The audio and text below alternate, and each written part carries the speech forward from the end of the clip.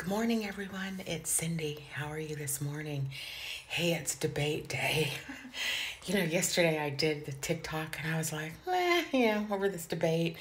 She's only got to do a couple things and then, we get to a couple of states. And then all day yesterday in the news cycle, I was listening to all this commentary. And today I'm just kind of fired up over it, right? Like, first off, the whole narrative around this debate has to do with Vice President Harris.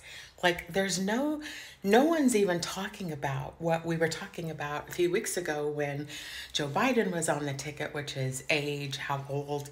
How come we're not addressing in the news media the fact that we have a practically 80-year-old candidate? How come we're not talking about the fact that he's a criminal?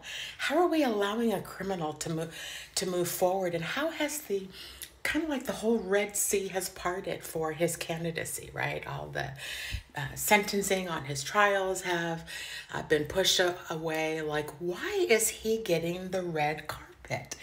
Is this, is this God showing us just how far, wide, and deep privilege exists in this country and the things that we need to do to start addressing it? From my perspective, why does Vice President Harris have to meet a bar? Shouldn't he? Shouldn't he have to have a clean record to be able to run for office? Shouldn't he have to account for the fact that he's raping women? And oh my God, just the fact that he's on the ticket is indicative of how difficult it is. Take it outside of politics, no matter what system we're in.